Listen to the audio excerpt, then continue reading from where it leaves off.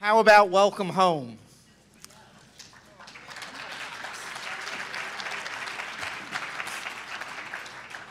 For those of you who are new to community development, our next moderator took an emerging national nonprofit organization and oversaw its exponential growth that raised and invested more than $3 billion in private capital in inner city and rural communities nationwide. Other points of call during his career include serving Boston's mayors Kevin White and Raymond Flynn, head of Boston's Neighborhood Development Agency and Employment Agency, and for the past 10 years, it's 10 already, but then again, I stopped counting. And then for the past 10 years, president and CEO of the Boston Foundation, one of the nation's oldest and largest community foundation. Author, friend of community development, and one of our own extended family members. Please join me in welcoming Paul Grogan. Have fun. All right. Well, thank you very much, Richard. It is a homecoming for me, and the fact that this organization is so vital and so robust and doing such great things across America is, as you would imagine, a source of great pride for me. And I do get to work with LISC. We're deeply engaged in some very exciting work with Boston LISC in our city. So I've had a chance to see a number of you already, and I look forward very much to the evening and a chance to connect some more. But between now and this evening, we have a wonderful opportunity to hear about what's happening in urban communities from those who feel it most, the mayors on the front line. And we have four spectacular urban political leaders to hear from and to converse among themselves and to take some questions from you in due course.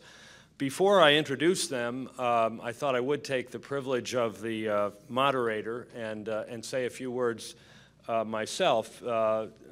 As I contemplated this session, it occurred to me that there is both great news about cities and bad news.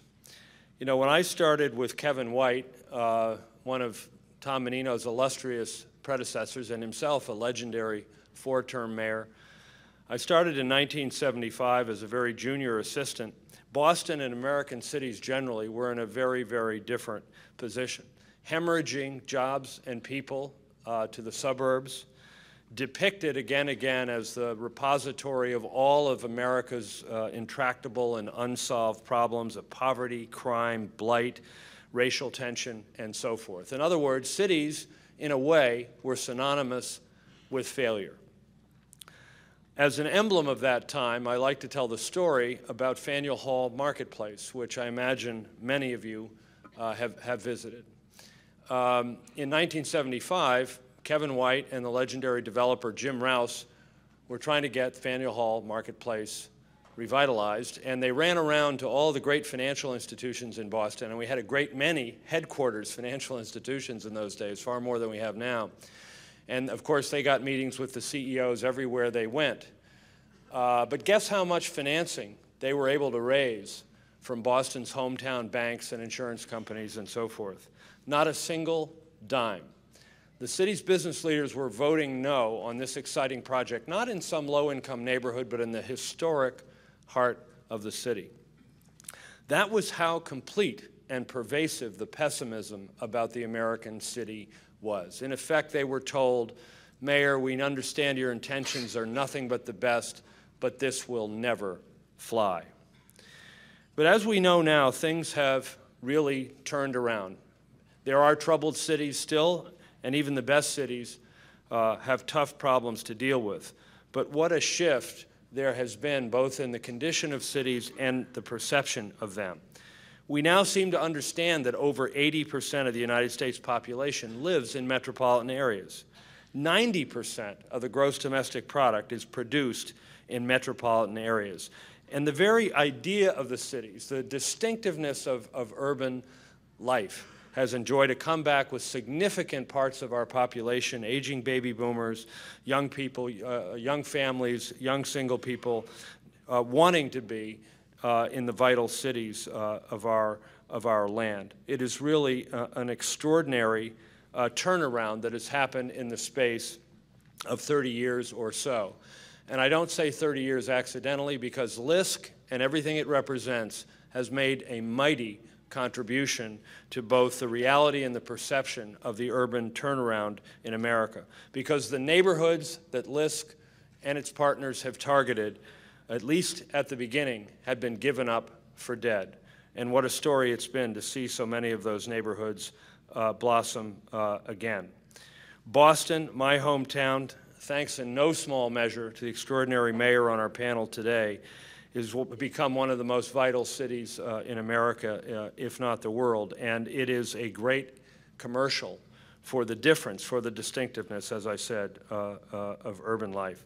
We even have books such as Ed Glazer's new book, Triumph of the City, how our greatest invention, cities, makes us richer, smarter, greener, healthier, and happier. These were not the kinds of books being published about cities 25 to 30 years ago. Of course, about 11 years ago, there was another optimistic book about cities. Perhaps a little ahead of its time. We don't have to talk about that. So there is a tremendous amount of good news here that opens up great opportunities for the future. But as we know, there is bad news as well. And it's right on the front page of today's New York Times. Below, an absolutely lovely picture of Elizabeth Taylor, is the headline, "States Pass Budget Pain to Cities as Cutbacks in Services Cascade." The state budget squeeze is fast becoming a city budget squeeze as struggling states around the nation plan deep cuts in aid to cities and local governments that will almost certainly result in more service cuts, layoffs, and local tax increases, and so forth. Every one of the 4 states in which our 4 mayors reside are in pretty significant financial trouble, and that is being passed on to them. But in a kind of terrible double jeopardy, simultaneously, the federal government appears bent on cutting the domestic discretionary spending, despite the fact it represents only 12% of the budget, and no amount of cuts to that category of federal spending will represent any kind of a solution to the nation's fiscal woes. So they are dealing with that double jeopardy, and they are at the tail end of a giant game of crack the whip. And one of the things we want to explore with our mayors is how they're dealing with that, how they're taking things forward in the face of such adversity, and so forth. But I want to start with a question, and I'll give you the question, and then I will introduce our mayors. And the question is going to be, what does it feel like to be you these days, to be a mayor, getting up every morning, dealing with the issues in the city? What are the priorities? What's on your mind? What, in fact, is keeping you up at night? And to address this question, we have 4, as I said, incredibly distinguished urban political leaders. To my immediate left is the Honorable Heather McTeer Hudson, the mayor of Greenville, Mississippi. She is a true daughter of the Mississippi Delta, born and raised in Greenville, Mississippi. She was elected mayor in 2003 and re-elected for a second term in 2007. She serves as the first African-American and first female to serve in her position, and she's honored to be one of the youngest mayors within the National Conference of Black Mayors. To her left is our mayor from St. Paul, Minnesota, whose notes I have here somewhere. Mayor Chris Coleman took office in 2006, was re-elected in 2009 as the 45th mayor of St. Paul, bringing a wealth of experience to the office as an attorney, a community and neighborhood leader, an investment advisor, and a city council member. He has also been guided by his experience as a lifelong resident of St. Paul, whose family has deep roots in the community. He has put bridging the education gap at the core of his agenda. To his immediate left is my mayor, Tom Menino, who is a political colossus. He has been reelected to his 5th consecutive 4-year term, breaking the all-time record for continuous service as mayor. As I mentioned a moment ago, he has reshaped the city in countless ways, but the results are there for all to see. I was asked by Boston Magazine to make a prediction for 2011 in their end-of-the-year issue, and my prediction was that somewhere in the city this next year a successor to Mayor Menino will be born.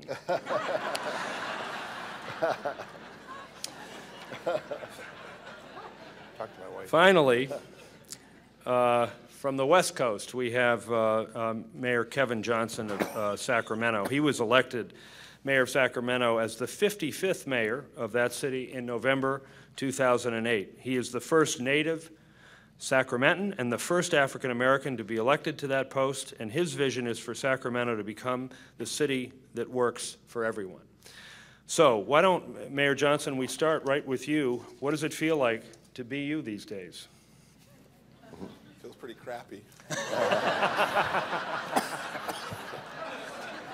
I had no idea what I was getting into. You know, I'm the mayor of Sacramento, which is the capital of California. And when I ran for mayor, there were some things that became very apparent. Number one, in terms of public safety, our city was the second most violent city in California behind only Los Angeles. Number two, our unemployment rate was at double digits. Our foreclosure rates were some of the highest in the country. Again, I didn't know what I was getting into. Furthermore, when you think about our school system, which are the staples of good cities, you can't have a great city without great schools. The majority of our schools are not meeting the targets for California. So again, our schools aren't working well, our unemployment, people don't own homes, and our safety is an extreme challenge. On top of all that, California is one of those states that unfortunately balances, I should say, or attempts to balance its budget on the backs of cities. That's not good news for any of us. I say all that to say within all the challenges, there's an opportunity. And the newest mayor of Chicago, Rahm Emanuel, when he was working for the president, said you cannot squander an opportunity to make a difference in your community. So while we have a host of challenges, I think there's a lot of opportunities, and but that's actually what it feels like today. It sucks, but that's Mayor Menino, same question. Well, I tell you, Paul, thank you for the introduction. You know, as mayor of the city for the last 18 years, I still have the excitement of being mayor, and it's a challenge every day. As mayor, your life changes every hour. You have 7 challenges out there that you have. Budget issues are a big problem now because there's no partnership with federal government, state government. Education is the biggest challenge we face because we don't educate our children that we have no future. And so as mayor, what you have to do is bring people together, create collaborations in your city to make it work. You can't do it alone. Any mayor or any CEO who wants to do it alone is going to be a failure. I, as mayor, always look to bring people in. You know, Boston Foundation, which Paul heads, we asked them to help us on several issues. But one of the things we got to understand is that we have to get to the people. It's about the people. It's not about these issues that the folks in Washington want to talk about. How do we help people every day? I'm a minority-majority city, and how do we make sure that diversity becomes the strength of your city? And that's what I try every day, and work with different segments of Boston. When it comes to education, public safety is another one. How do we allow America to have so many handguns with young people? Why can't we do something about it? I had a coalition up with Mayor Bloomberg in New York. We have about 350 mayors part of it. Why don't they get it in Washington? I don't want to take guns away from hunters. They want to go get Bambi? Let them go get Bambi. I don't care. I want to get guns away from 14-year-olds, 13-year-olds. Just this afternoon, a 14-year-old kid was shot in the city. The question of the press will say, what happened, Mayor? Why the question be, how did they get the guns? Where did that gun come from? We got to face up some of these tough issues that are destroying our inner fabric, with young people having guns out there. That's a real issue that the elected officials in Washington don't want to deal with. Why? Because an NRA spends $2 million a year lobbying against changing legislation. If you want to be a hunter, go be a hunter. But I just say, that as mayor, I get excited about this job every day, but my priority all the time is the education of our children. If kids get educated, they have a future. Thank you. Mayor Coleman. Well, I don't know if it's coincidence or by design that the four of us are all representing the cities that we were born and raised in. And so while I don't disagree with Mayor Johnson that it can feel kind of crappy at times, it still is pretty exciting to be the mayor of the city that I was born in and that I'm just passionate about. So it's challenging times. I found that the easiest way to deal with it is just to pretend like you didn't really hear what the legislature was saying. It's so much.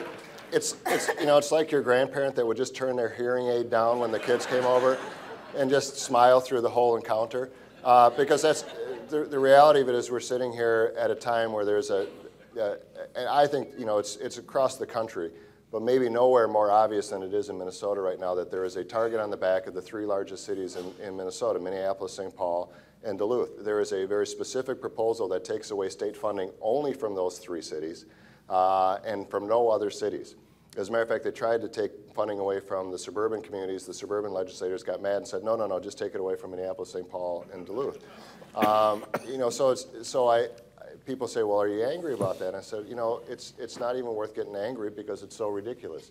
And I'm going to pretend that those cuts aren't going to come. I'm going to pretend that our governor, we were fortunate to not have the situation that you saw in Wisconsin because we did have a governor that was elected that did understand the importance of cities. And he said he's going to put a stop to what the legislature is trying to do. We'll see how it plays out. I pretend just to ignore it until I actually have to deal with it. It makes me very happy. Thank you. I'm going to try that one. The question you asked is how does it feel? And I think for me it's humbling. And I say that because in spite of everything that's going on, we all realize that the people we represent have elected us to be leaders at such a time as this. And that means that they've put into us a level of faith that says, we trust that you're going to do the right thing about the situation that we have right now. Now, I represent something a little different from my colleagues in that I'm the only rural community here. I represent Greenville, Mississippi, which is in the heart of the Mississippi Delta. In Mississippi, there are only 3 cities in the entire state that are over 50,000 people, so our entire state is rural. And for all of my friends from the Blues Festival out there, I know you all will be coming back to see us. I know we. And see, they know what I'm talking about. That should let you know. You should come on in Mississippi. I haven't gotten an invitation yet. Everyone is now officially invited to the Mississippi Delta Blues Festival in Greenville, Mississippi, the 3rd Saturday in September.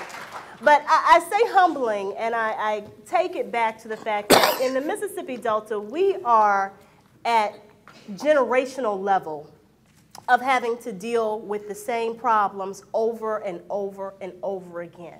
I hate to say it, but to be in a recession is nothing new to us. We live in a recession. Our life is a recession. The levels of poverty, the level of miseducation, the level of uneconomic development that we have dealt with in our community and that we deal with in the communities across our area are something that unfortunately we've learned how to be resilient against. We've learned how to overcome. So as a mayor, for me, it's humbling that my constituents have put me into a position to say, okay, we trust that you're going to do the right thing. We trust that you're going to listen to what we have to say and then take that in order to develop and form what are good resources in order to help us come up to the next level. In the meantime, we're going to keep doing what we've always done, and that is we've been getting by. Thank you. Want to ask you each what your top priority is and what you're trying to do about it at the moment. And Mayor Menino, you've already said what yours is, so I'll call on you first. It's education. You are in charge, unlike many mayors of public education in the city. You played a major role in passing landmark legislation last year. What's got you so excited about the education opportunity in Boston right now? Well, Paul, as mayor of the city, I have an appointed school board, which every major city in the country should have. It takes the politics out of the schools. We have an elected school board. All they answer to is the unions, the custodians union, the teachers union, because they pay their campaign expenses to get reelected. my school committee members couldn't get elected to dog catcher. All they care about is the education of our children. And that's what the schools should be all about. And, you know, I've taken over a school system that was in complete disarray 18 years ago when I brought in some real good superintendent of schools.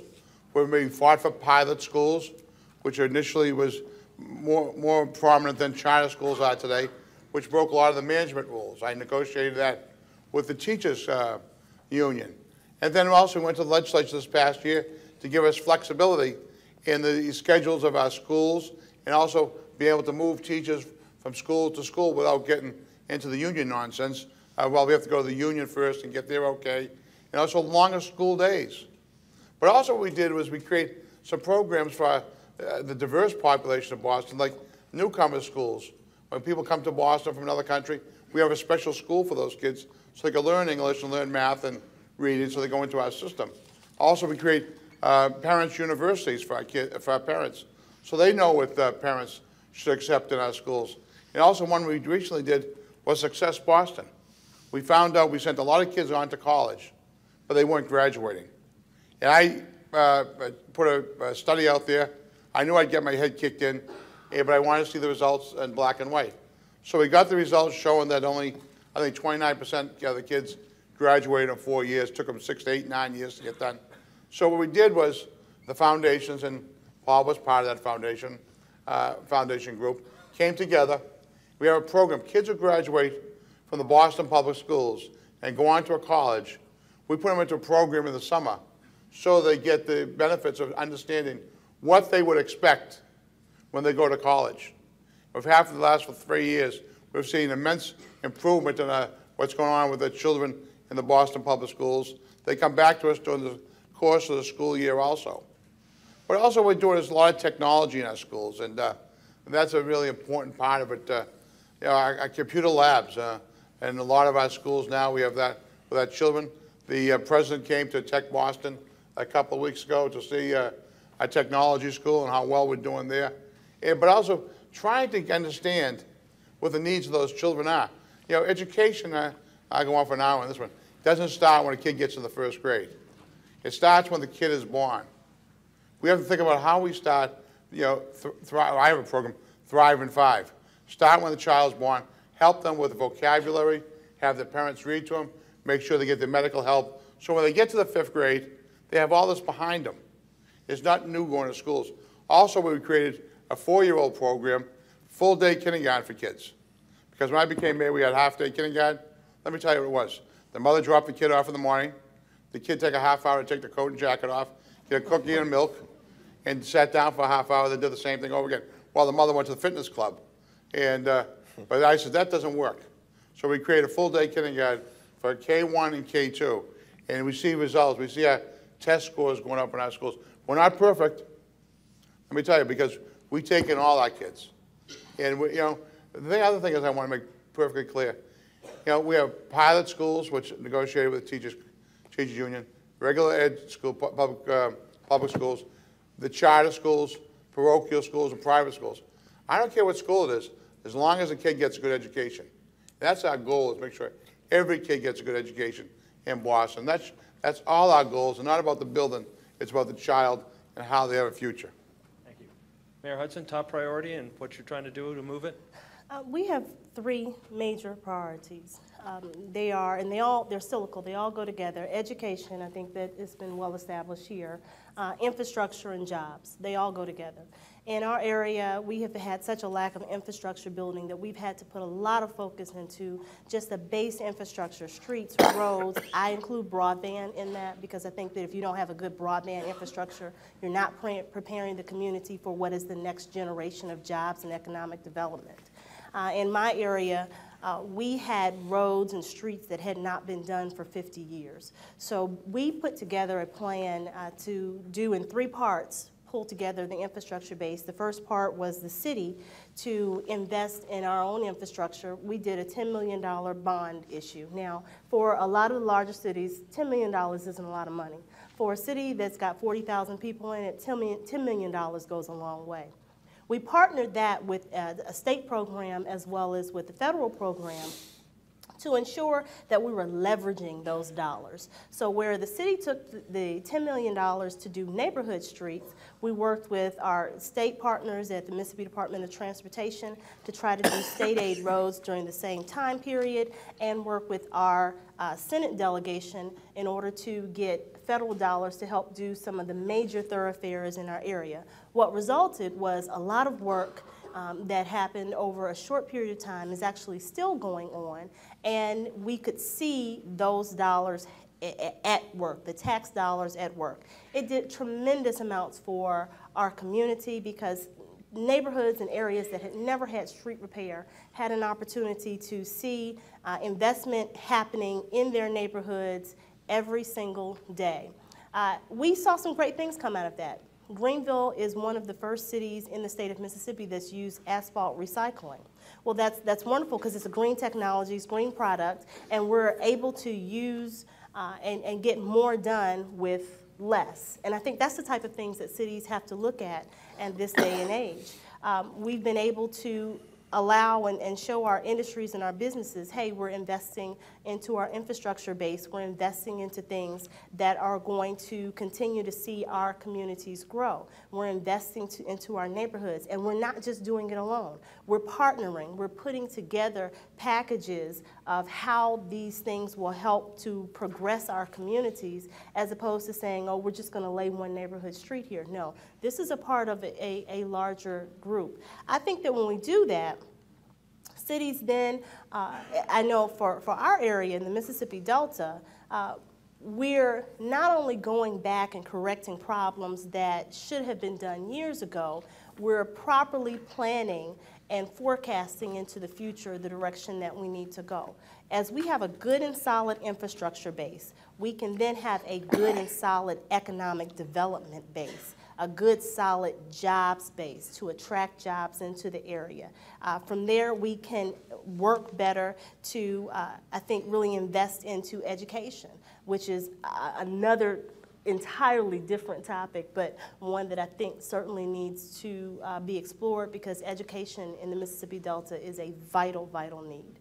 Thank you. Mayor Johnson, top priority and what you're trying to do to move it? Yeah, I think the economy and stimulating jobs is one, and education, and they go hand in hand. I'm going to piggyback on what Mayor Menino said. For me, it's education for our children. That at the end of the day, you cannot have a great city without great schools. And that has to be at the forefront of what every mayor does. You know, I talked, jokingly about the challenges that I was embracing as a mayor, but the opportunities are overwhelming as well. We all envy Mayor Menino here because he actually controls his schools. Mayor Coleman and I chair and vice chair a task force for the U.S. Conference of Mayors, and that's in relation to Arne Duncan and the president. And our commitment is to try to figure out what is the spectrum of mayor involvement in their schools. So the very basic level is mayors aligning their city services with their school districts. At the very end of the spectrum is where mayors control their schools. They can appoint a school board, they can appoint a superintendent, they have some influence over the budget. That is all of our dream, but we don't all have that flexibility. So that's what our commitment is doing. So as a mayor on the national level, and I'll bring it back to the local in a second, we took on, through the U.S. Conference of Mayors, a very interesting policy called LIFO. Has anybody heard of LIFO? Can you raise your hand? So nobody in here has heard of LIFO. It's called last in, first out, and it's seniority-based layoffs. Have you heard of that? Raise your hand. Okay, the whole room knows that one. So basically you have in our country, and it happens at the state level and happens locally, that you have school districts and superintendents laying off teachers based on seniority and not based on performance or quality of work. None of us would run a business, none of us would run a city when you have to make choices like that. That's just not good policy for children. So as it relates to Sacramento, we're kind of creating a commitment in Sacramento where we make decisions based on kids, so kids come first. Number two, great teachers in every classroom. Number three, parents deserve choices. Number four, you invest in what works. And number five, you measure and reward results. That seems like, no-brainer type of things that you should be doing, but it does not happen in most cities around this country, and we've got to change that dynamic. So very specific in terms of Sacramento, Just to give you one data point, we believe in a portfolio of schools. We believe in all the things that we've talked about up here. But I want to use third grade as a key indicator for children. In Sacramento, only 39% of our third graders are reading at grade level. Only 39%. What that essentially means is that 61% are not reading at grade level. If kids are not reading at grade level, by the time they leave third grade, 80% of those kids never catch up. How can a young person's future be decided by the time they're in third grade if we talk about this American dream? You guys know that if you can't read, you're not going to graduate high school, you're not going to have earning power, you're not going to go to college, you're not going to have a meaningful career. But the correlation of third grade reading ties to criminal activity. In Sacramento, 2/3 of young people that come in contact with our juvenile system, 2/3 are illiterate. So you have an environment where if kids aren't reading at grade level, they're going to be involved in the penal system. That is not good. 3 states in our union are building prisons based on third grade reading scores. Prisons are being built based on third grade reading score. That's a correlation. We have a chance to disrupt that at an early age. So what we're doing in Sacramento is we started a campaign basically called Third Grade Reading, that we want to create an environment that every kid in Sacramento, by the time they finish third grade, can read at grade level. That's big, that's bold, it's doable. Mayor Menino talked about it. It starts with school readiness, 0 to 5. Then it talks about student attendance when kids get into kindergarten through third grade, and then summer learning loss, what happens in the summertime. So that's just one quick data point in terms of Sacramento. We have a long way to go, but mayors don't have an opportunity. It may not be in our job description, but we have a moral obligation to make sure that we have an impact on our children and our schools. Well, I've never understood why the most powerful and top political executive is not responsible for the most important public service, but that unfortunately is still true in a lot of cities. Mayor Coleman, your top priority and how you're moving? Well, I was thinking about it as if I was actually to divide my day in terms of how much I spend on what particular area. Mayor Menino would understand this better. Right now it's snow plowing. Unfortunately, we have both 6 inches of fresh snow on the ground at the same time the Mississippi River is heading towards a record crest. So the reality of it is, you know, the challenge for us as mayors is we want to focus in on these really important long-term structural issues, and the day-to-day stuff becomes overwhelming as well. But education. It is absolutely critical that we integrate everything that we do, whether it's community redevelopment, the Central Corridor Light Rail Line, will be one of the largest transportation projects in the history of the state, which is under construction as of just this month. Everything that we're doing in our libraries, everything that we're doing in our Parks and Rec Center with community-based groups, faith-based groups, is all integrated ultimately to the achievement issue that we face. Minnesota is really kind of a remarkable and in some ways a troubled state, because at the same time we have one of the largest rates of attainment, one of the highest graduation rates from high school, one of the largest rates of postgraduate education, et cetera. We have one of the largest achievement gaps in the country. In the Twin Cities region, we have the highest discrepancy in unemployment rates between the white community and communities of color of any place in the country. And so we have this reputation as this really progressive state, this really highly educated state. Our economy is based on a very highly educated workforce, and yet we have this huge achievement gap that if we don't change, the demographics are going to overwhelm our ability to put a workforce together to work for 3Ms and Medtronics and Boston Scientifics and all of the other companies that we have. In the city of St. Paul, we've done a few things. I don't control the school district. I wish I had more authority to appoint the school board as other mayors have. I think it is a critical question, just to, if nothing else, just to have a central accountability, have somebody say it's your responsibility to do this or to not do it. But we've also said there are so many things that we can do as the city that don't involve direct time in the classroom. It's setting up that whole structure of out-of-school time programs, setting up that whole community-based support, make sure that what's happening in the schools is reinforced during the course of the rest of the day, on the weekends, during the course of the summer. Very fortunate to be one of the 21 communities in the country out of almost 400 applicants that received the Promised Neighborhood Planning Grants from the Department of Education We're working very aggressively on making sure that we put that plan together, hopefully to receive some additional implementation funds. In addition to the focused neighborhood that the Promise neighborhood is in around 2 schools, we're dividing up the entire city into what we call learning campuses to really identify all of the resources that can connect to the schools to say, how can we make sure that a child who leaves the building at 2:30 or 3 or 4 in the afternoon has a safe place to go where they can get tutoring or mentoring, get a bite to eat if that's necessary, engage in a whole lot of extracurricular activities that relate directly and indirectly to education.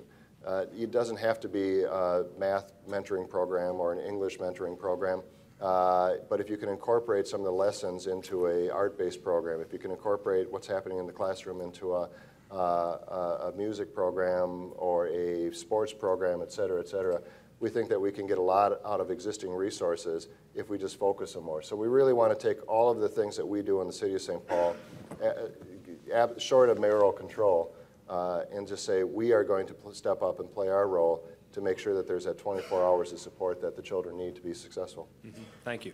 You know, going back to sort of just the basic conditions under which you're operating, you all came into office, I'm confident, with agendas, with bold plans, but then things happen. I remember former heavyweight champion Mike Tyson used to say, everybody who fights me has a plan, then they get hit. And mayors get hit. You know, we talked about the cuts a little bit at the start, but do you feel that you spend most of your time reacting to things over which you have no control, or are you able to wrestle with that enough so that you're feeling like you can move ahead proactively and not be completely diverted from the ideas that you came into office with? Who wants to answer that? Just following on your analogy, I just watched The Fighter, head, body, head, body. Unfortunately, I didn't realize that they were talking about the hits that I'd be taking. I thought that was going to be my strategy. One of the examples of that is we had a program that we launched in my initial year in office in 2006 called Invest St. Paul. And it was really to take off, kind of build on the work of so many community-based organizations and so much good work that had occurred, including our work with LISC. Over the years, to really kind of take this to the next level, to say, okay, we've stabilized our neighborhoods. Now let's really make sure that every one of our departments is, when they're planning a sidewalk, planning it in a way that connects children, safe routes to school, make sure that they're healthy, make sure that they have ability to walk to grocery stores, et cetera. Making sure that everything was aligned to kind of take it to really move beyond kind of just a project here and a project there, and have a comprehensive approach to neighborhood revitalization. And then the mortgage foreclosure crisis hit, and boom! I mean, we one step forward and about 10 steps backwards. That has been really, really difficult. So the challenge is, even when we were able to identify resources, the game changed so dramatically with that foreclosure crisis that it just overwhelmed our ability to kind of implement those long-term and comprehensive strategies. So then you kind of stabilize through that process, and then the state cuts and the federal cuts and the CDBG proposal that the Republicans in Congress have put out to just strip that program away. Even cuts proposed by the president, although not nearly as significant. It is just it's a constant challenge, because we as mayors, I think, and we know our communities, we know what we could do with the resources, with the concerted effort, with the community-based groups that are so supportive of that, and then you're dealing with those outside circumstances that you can't control. I think that's the greatest frustration of being mayor right now in 2011, is there are just so many forces outside of your control that you're struggling to keep up. Anybody else? I think you absolutely have to keep moving forward with the ultimate goal in mind. I'll speak to something we're all dealing with right now, gas. I mean, just because gas prices go up does not mean that your fire trucks and your police trucks don't run. They still have to run. They still have to respond. How do you deal with that? I know when we had the gas crisis that came before, when I first came into office, let me step back. When I first came into office, we were dealing with a $4 million budget deficit. No one knew this, including myself. So you can imagine my surprise. You talk about taking head and body shots. You can imagine my surprise when I come in and they tell you, you don't have $4 million. You need to try to find that in order to even catch up. We were able to do it. We got our budget into a good position, and then what do you know? We get hit with the gas crisis. Well, luckily, we had taken enough measures on the front end that we actually had funding such that we weren't hit so bad that it put us back into a deficit. So what are we doing now? We're looking at, okay, how did we handle the situation before? And then what measures did we talk about then? Have we taken those measures? Have we looked at energy efficiency? Have we looked at what ways and what uses of our alternative fuel sources that we have? And some things we have to work on, not just on a local level, but again in conjunction with our state and federal associates, looking at the fact that there weren't any hybrid cars on the state contracting. I don't know about your states. I know in Mississippi we typically have to go to the state contracting source first to see what the vehicles are there, and then we go from there. But to look and see, okay, what were the fuel efficient hybrid vehicles that were coming up on state contract? There weren't any. We were looking for these 2 and 3 years ago. What are ways that we don't have to run as much fuel as we had to run 2 to 3 years ago? We should always be looking to see what's going to be the next thing that happens so that we don't have to continue to be reactionary, but that we've already started planning for what we know will come, not what we're expecting. We've been through these things before. History has shown us this is what will happen every few years in our country. So what things are we looking at and what are we preparing for? And I think that that's one thing as mayors, we do tend to do well. We have to react to so much that it becomes second nature in a sense to look and see, all right, we're going into emergency mode, set up the command post, and let's pull out those plans that everybody was thinking and was dreaming about 4 or 5 years ago, and let's put those into practice now. Paul, I think one of the things, I think for all of us, we all ran because we want to solve problems in our community and find solutions. What drives us crazy is when we can't be accountable for the things that impact our communities. That's the hardest part. So when we talk about schools, we don't really have, other than Mayor Menino here, a direct opportunity in terms of accountability for our schools. Your question was, what frustrates us? It is the things that we're held accountable for that we don't actually have any control over. So my example would be, as mayor of Sacramento, California is the 8th largest economy in the world. And I'm the mayor of that's capital city for California. And what happens each year is the state of California cannot balance its budget. So as mayors, we're all expected to balance our budget. California has a $20 billion shortfall over the last couple of years, so year after year. So what California does to get creative is they say, let's take money from the cities up and down the state to balance the budget. So they are robbing Peter to pay Paul, and we have no real protection for that. That is very difficult.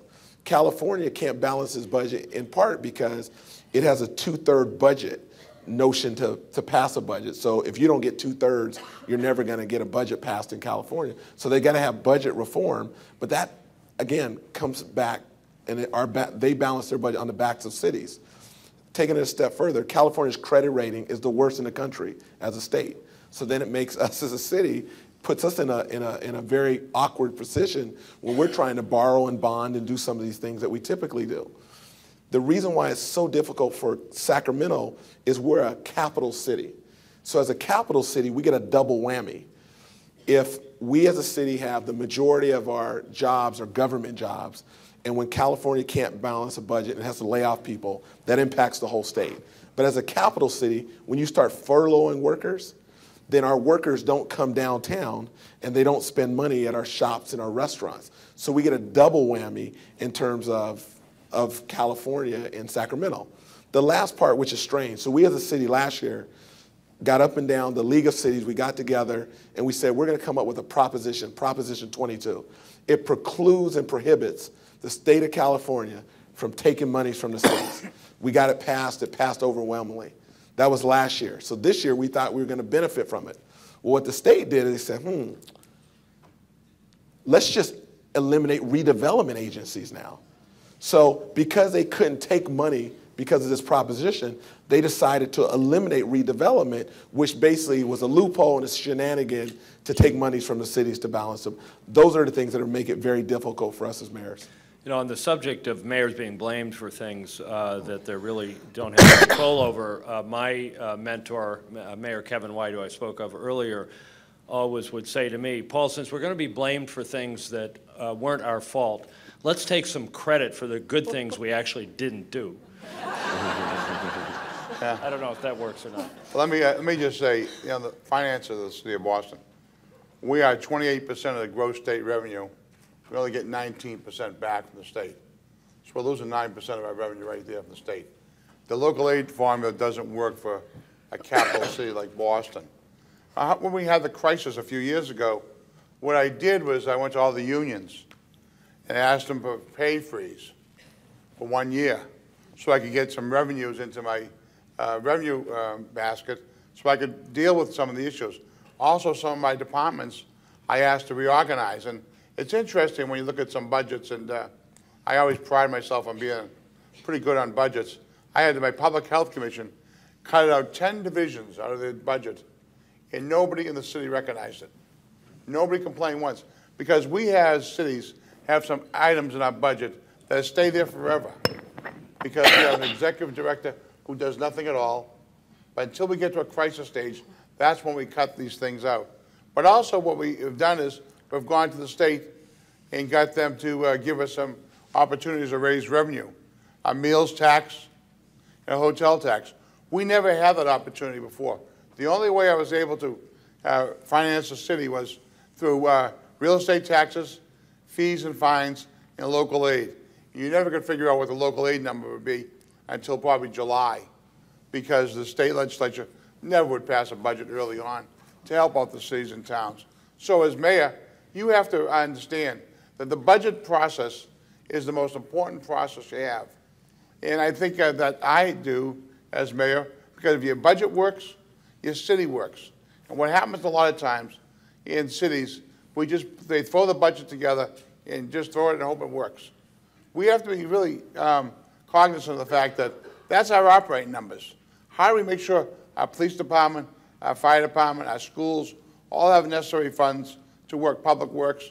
We don't have the frills we had in the past, but we have the schools working, the police department working, the fire department.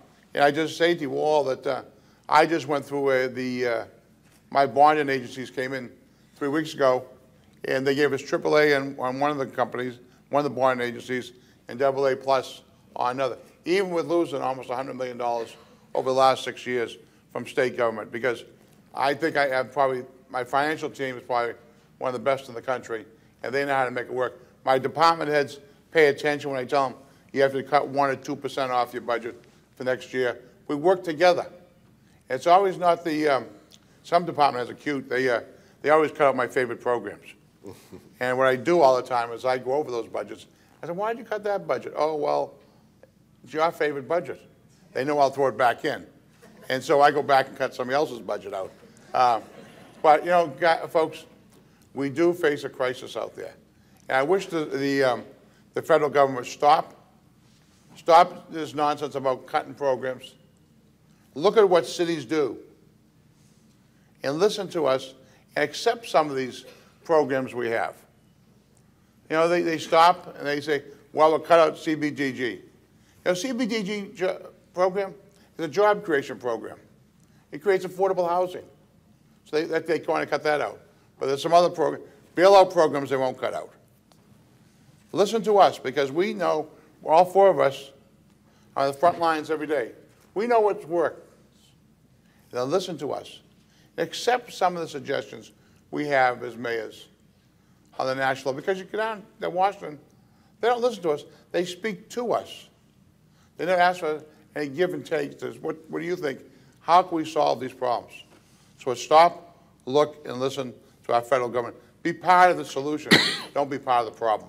I want to ask another question that'll shift it a little bit, but also ask you to be thinking about a question you might like to ask one of your fellow panelists as we go forward.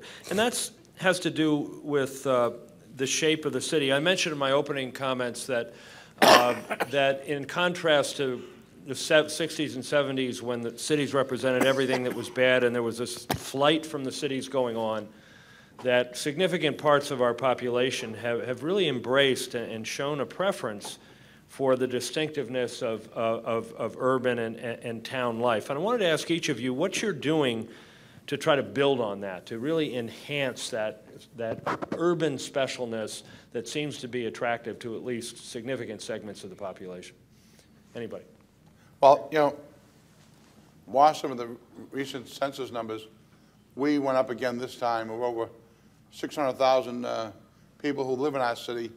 First time we've gone over 600,000 since 1970.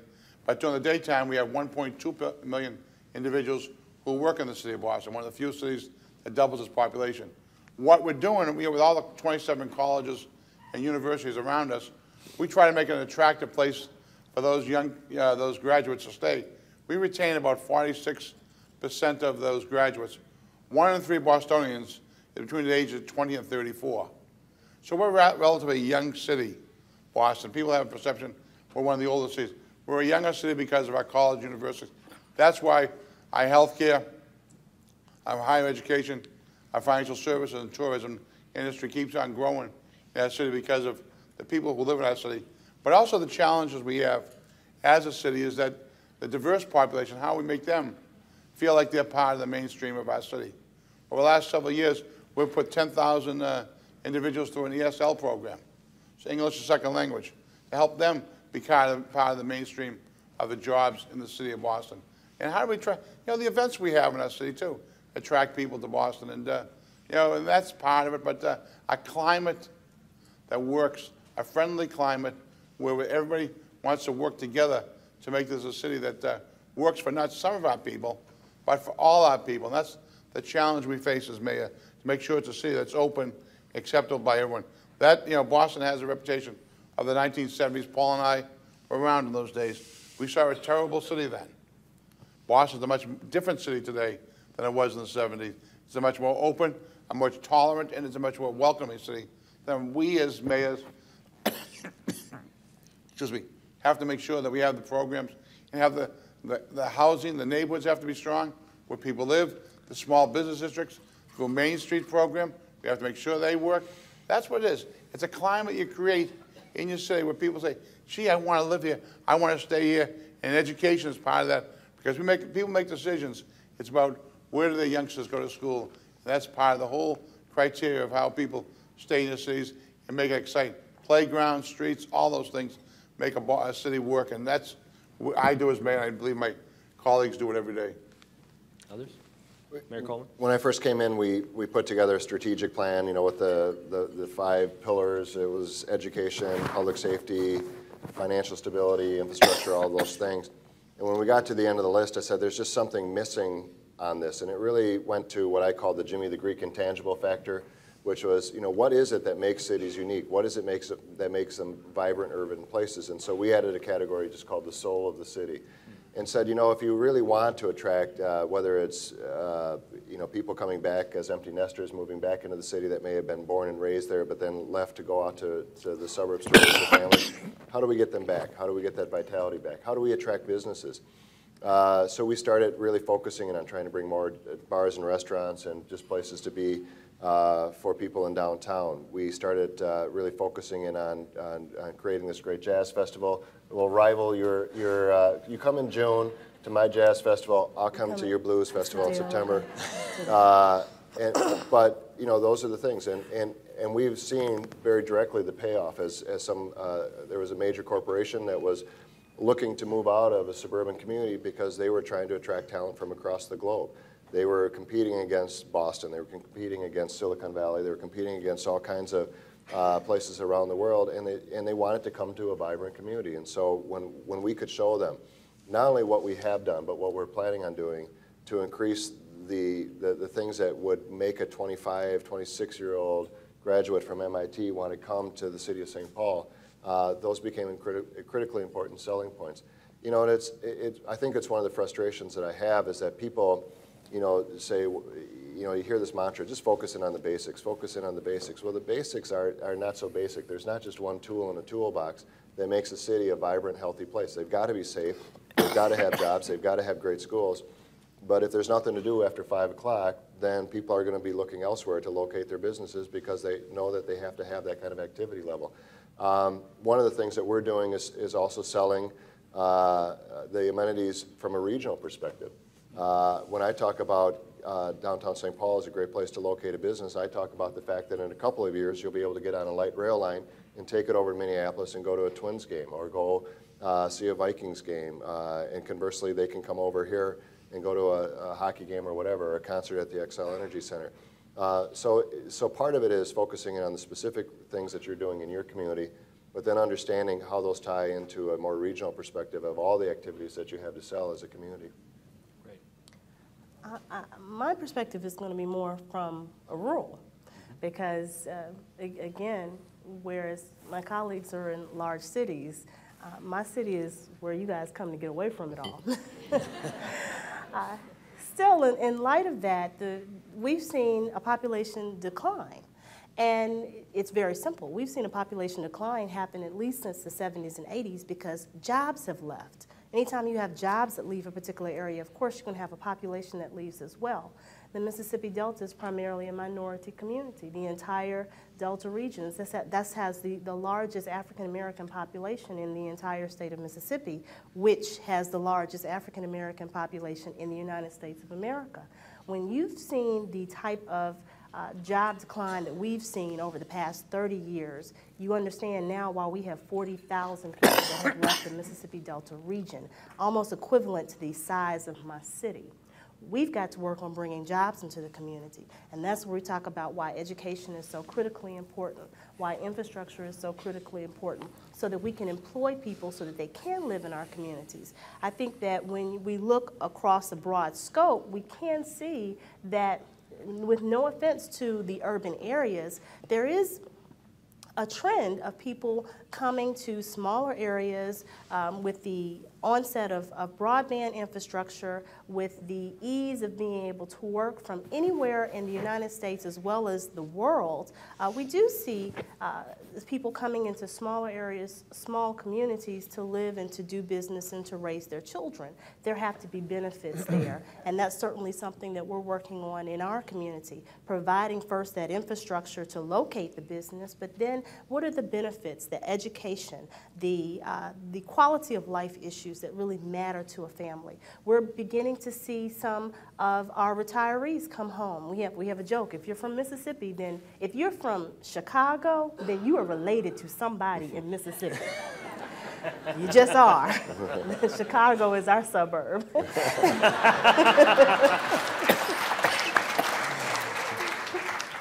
But we want those people to come back home. We want them to come back to Mississippi.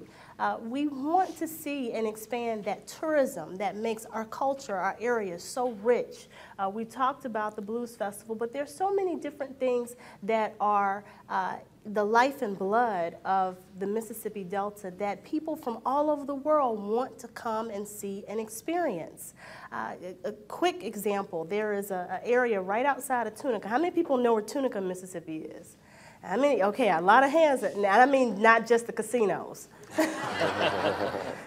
Tunica, Mississippi 20 years ago was the most impoverished place in the entire state of Mississippi. Today you go and there are 15 casinos up and down the highway.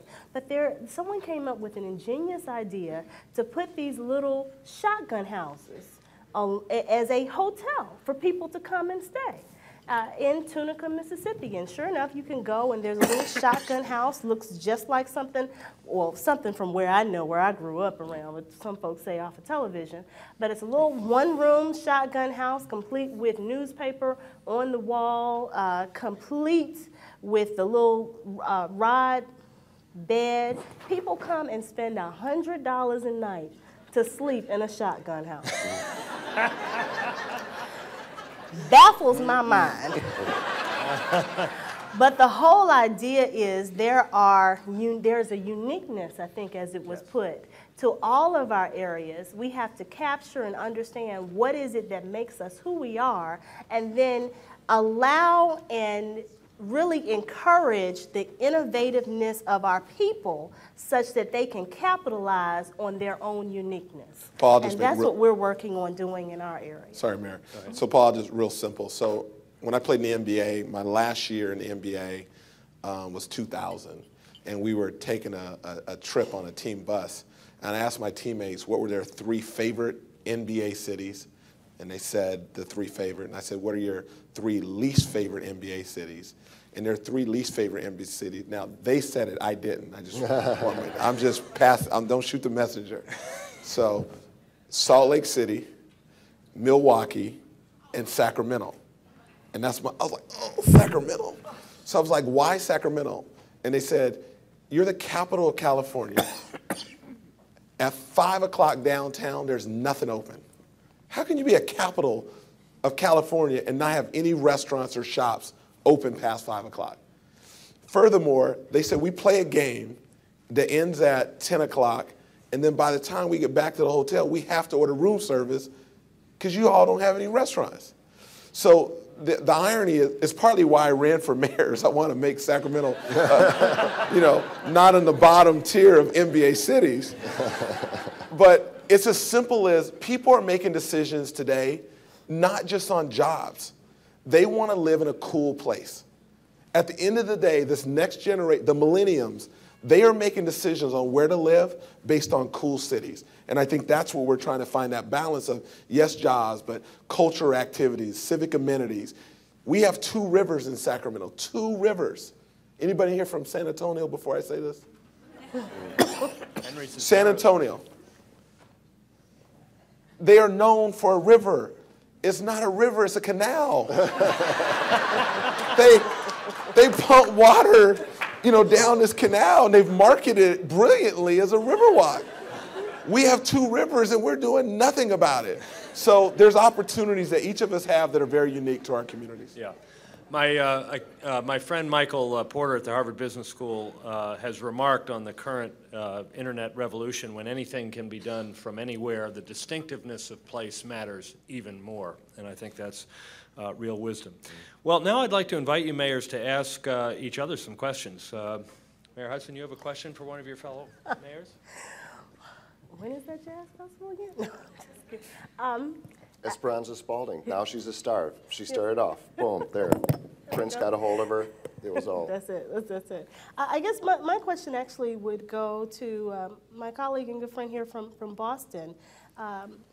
You sit in a very unique position of having control over the school board, and I think that's one of the things that was expressed is that that's something that a lot of us don't have the ability to do.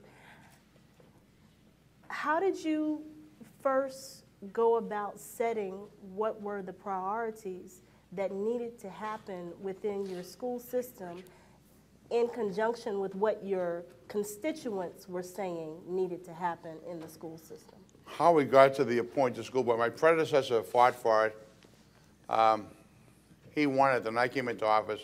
There was a sunset clause that said that we had to go before the voters to make it permanent. And at that time, why we got an appointed school board, because we had school committee members who were throwing ashtrays at each other, stealing each other's speeches.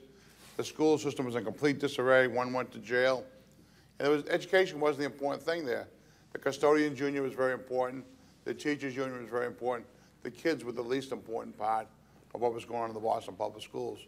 And so when I got into office, we had the second referendum. And the initial poll we took, I was losing it by 40 points. They said I could not retain the appointed school board. I went to the business community at that time. I said, you raise the money, I'm going to win. The issue in the minority community was we're taking their voting rights away from them. It's a very fragile thing. I had to convince the minority community that we weren't taking their voting rights, we were giving the rights of children in education. And so by the time we got to the election day, we turned it around, we won it by 40. because we got a lot of the folks in the community to understand how important this was. It wasn't about taking people's rights. It was about kids. And I just say that I was very happy with the decision. And we've made a lot of progress. And, you know, but just, folks, when you think about public education and public school systems, we take all kids in. ESL kids, handicapped kids, every kid out there who's disenfranchised comes to the Boston Public Schools. And we have to make sure all our schools accept all our kids. You know, and I think Paul was one of the fighters with us on it and charter reform, that we'll be able to get all the schools to take all those kids in. I mean, some of the schools, and then Paul and I have this disagreement at times on this charter school issue. They choose and pick who they want. But now under the new educational reform bill, they're not going to be able to choose and pick, because what they were doing was cherry picking. In April, if a kid wasn't going to graduate, they'd throw him back to the Boston Public Schools. But in June, they'd have a big press conference saying, all that kids graduated from high school, yay, yay, they're going to college. Well, they're back with me again. But I think with our legislation that we fought for and we won, we're going to be able to deal with that issue. And I'm not saying all of the schools like that. There are some. And, you know, like I said earlier in my statement, I don't care if they're charter, public, private, parochial, whatever they may be. It's about the children. It's not about the buildings. It's about the children and how we get those kids educated. And that's all we should be focused on. Forget about all the other nonsense we get involved in. And also, when you think about these kids, what's the longest school day? What do they do? Wraparound, they mentioned wraparound schools. What do they do in the summertime? What's the programs we have, kids?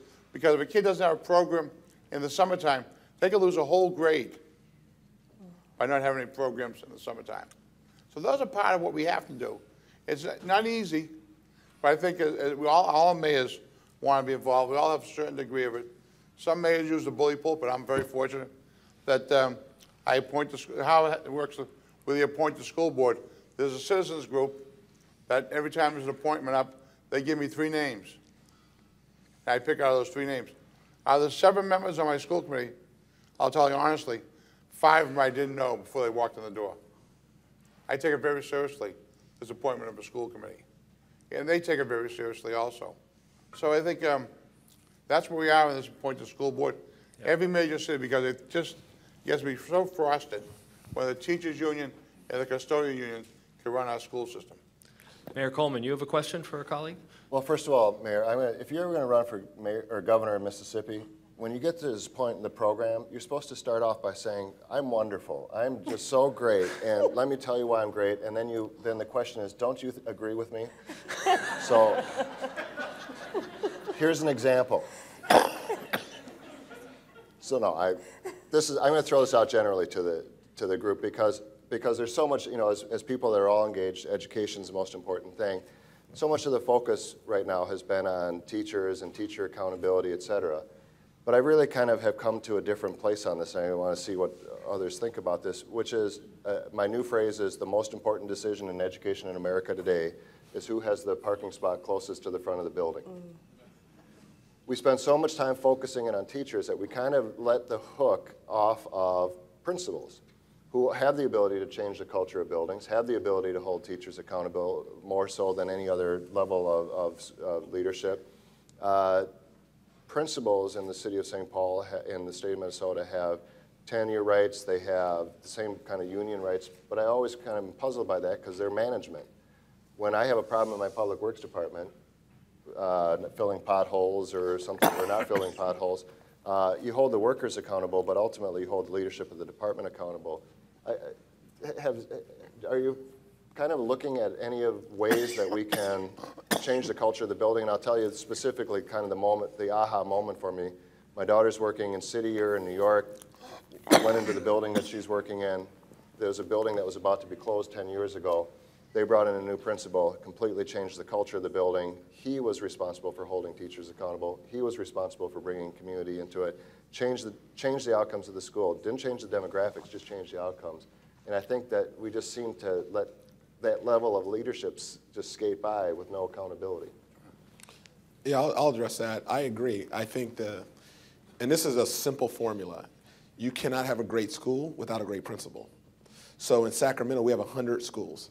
If I was in charge of schools, I would get 100 great principals, and I know my school district would be one of the best in the country. You give your principal the autonomy to choose his team and pick his team, the autonomy to choose the educational program, the autonomy to figure out how to reward and recognize teachers, the autonomy to hold parents and students accountable, you're going to have an entirely different environment. So a great principal is going to pick great teachers, so you have great teachers in the classroom. Those two are going to create an environment where parents are part of the equation, and that triangular dynamic of those three is certainly important. But you will not have a great school system without great principals. Mm-hmm.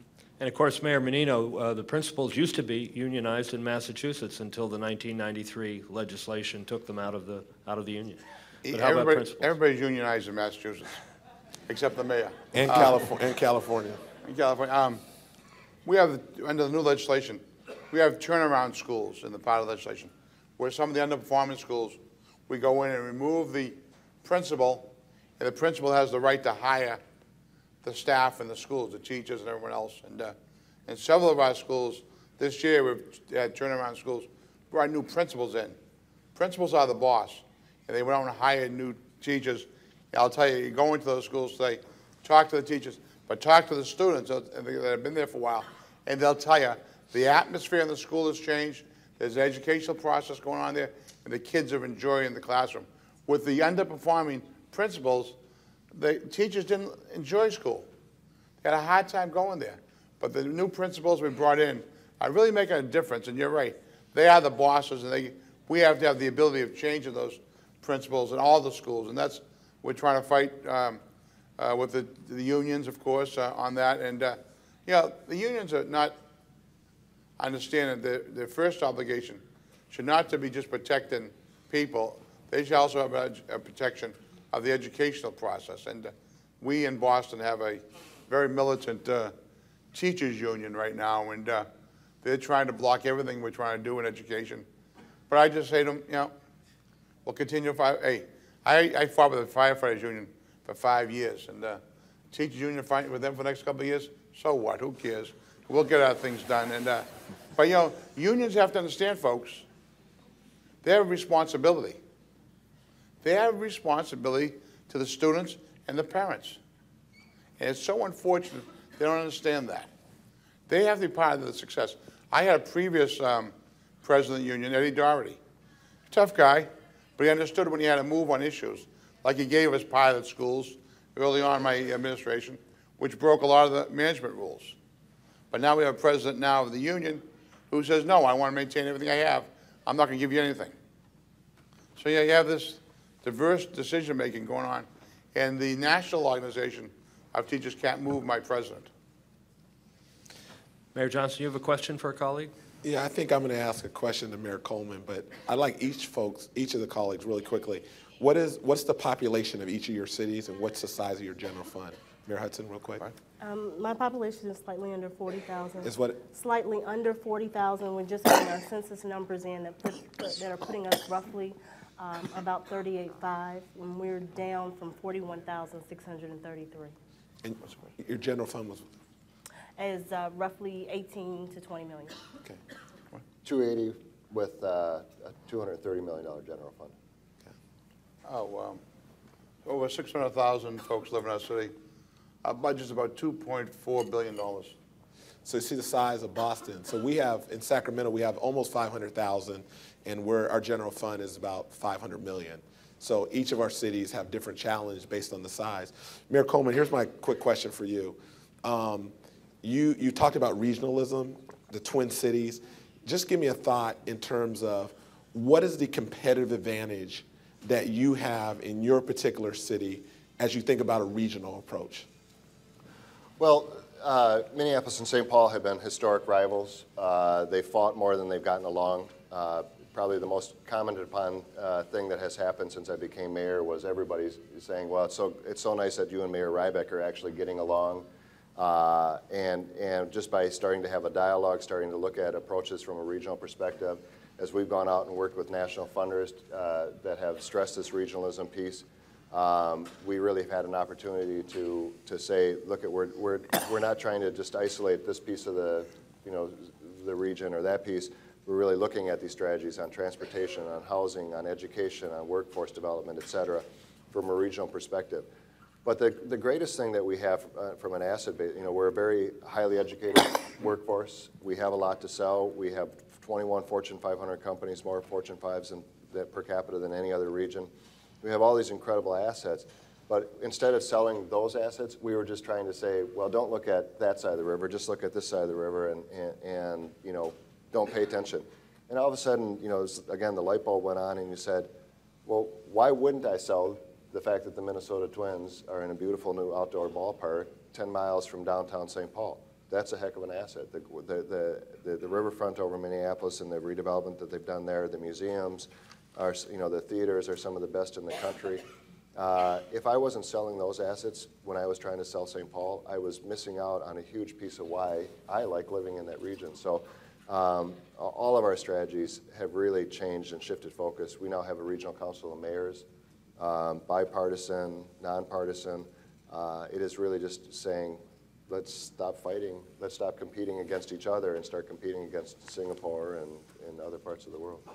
Okay, we're about out of time, but we have time for just a parting thought from each of you, if you can keep it to a minute or less. Mayor Johnson, what would you like to leave us with? I feel a whole lot better today than I did when I first got here. And I know if Mayor Menino had a question, he was going to bring up the Boston Celtics. So I want to leave you with this thought. I played in the NBA from 1988 to 2000. You guys didn't win championships during those years. So I used to always like coming to your city during that day. Whoa. Okay, pal. I think, out of this conversation we've had this afternoon, I think one of the things is mayors have a difficult job. But it's made easier by folks like yourself out there working with us to solve our problems. And nobody even mentioned what LISC does for our cities, improving the quality of life in the neighborhoods of Boston. We just had a resilient neighborhood announcement in Boston. I think that's one of the most creative programs that's come down in a long time. It brings people together, working as one organization to improve some of the most troubled neighborhoods in our city. And the other part of what I like about it is that we met with the staff. They work with us on how we create that resilient community. And that's what this is all about, folks. It's us. In this room, we have a lot of brain power, a lot of experience. If we learn how to work together, the word today should be collaboration, and how we collaborate together to achieve the common goal of making our neighborhoods in our cities a better place to live. Not just for some of our people, for all our people. And that's what I hope we all leave here tomorrow, I guess it is, how we all work together. It's so important that we work together to make this a better place, because some other folks don't even care about us anymore. We got to understand the resources we have, how we use those resources to make it a better place. Thank you. Mayor Coleman, quick thought. Well, I'll expand on that, although I will also say we don't have a professional basketball team in Minnesota, so we wouldn't know about that.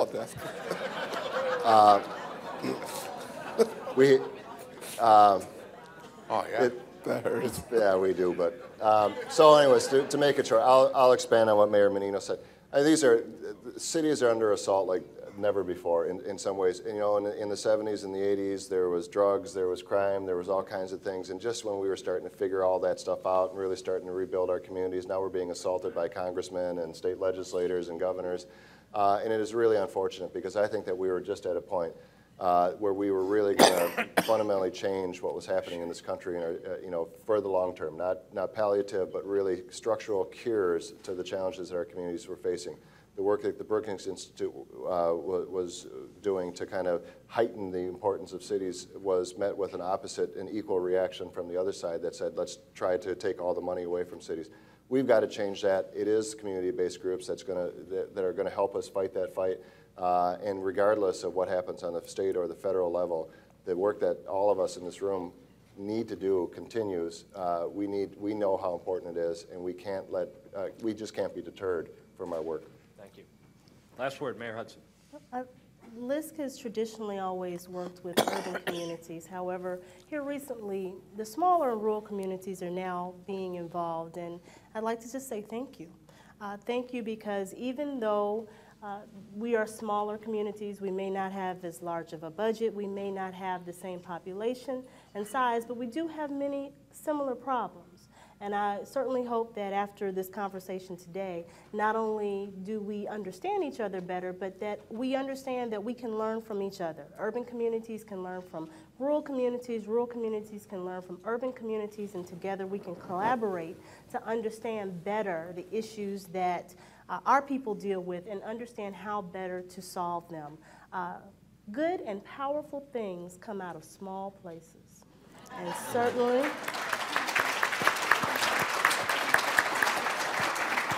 I appreciate LISC for understanding that, and I thank LISC for involving us in the conversation. Well, we've talked candidly about the problems and challenges, but I think we can all agree with 4 leaders like this, there is every reason to be optimistic. Please join me in thanking our wonderful panel.